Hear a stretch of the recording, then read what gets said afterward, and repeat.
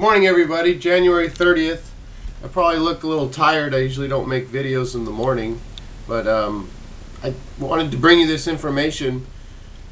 I was researching last night and I found this article that had just come out, and the person that posted it goes by the name of NT.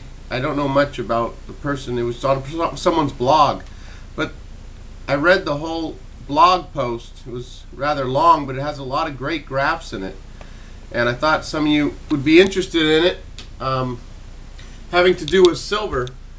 You know, I knew that recently the information came out that the US and Canada had both mined less metal than they sold in their 1-ounce coins, like the US Mint and the Royal Canadian Mint sold more 1-ounce silver coins last year than what they mined.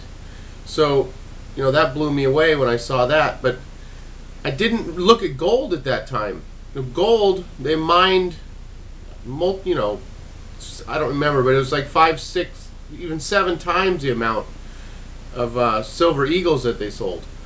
They mined way more gold, and there's a few different charts.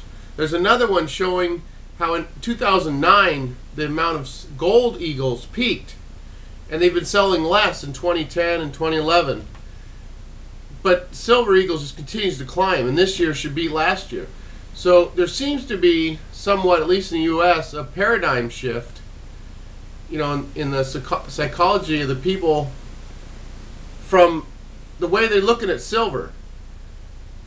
And this is something that I know Mike Maloney talked about. As gold got too expensive, people would go into silver.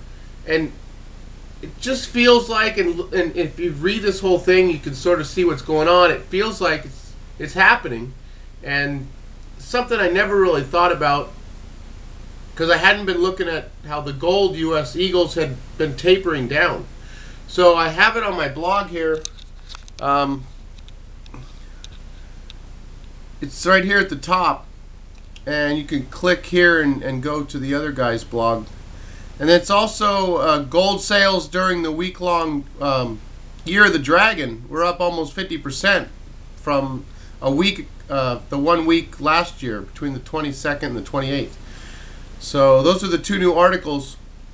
I wanted to ask everybody if they had any ideas for the blog. I'm trying to make it as useful as people as I can, as a place to come and get a lot of information real quick. You know, I got this here. I don't know how accurate this national debt thing is. I got silver and gold right here. I got the dollar. I don't like this one. I'm going to put a new one here. I got copper price. I'd like to get the oil price. I have it down at the bottom, but I don't really like that one either. I'd really appreciate any ideas or suggestions you have on this blog, and I'm trying to put more information on it. I'd like to have at least 2 a day, you know, so it's something people can just, you know, click, drop over, say, you know, did Moneybags put up anything?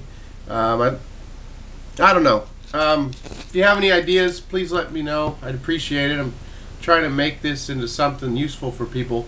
I've had it for like a year and a half. Used to post things a couple times a month, but I'm trying to do more with that. So anyway, a little coffee here, trying to get the day going. No sugar. Sticking with that, committed to trying to change things up. And anyway, have a good day. I'll talk to you all soon.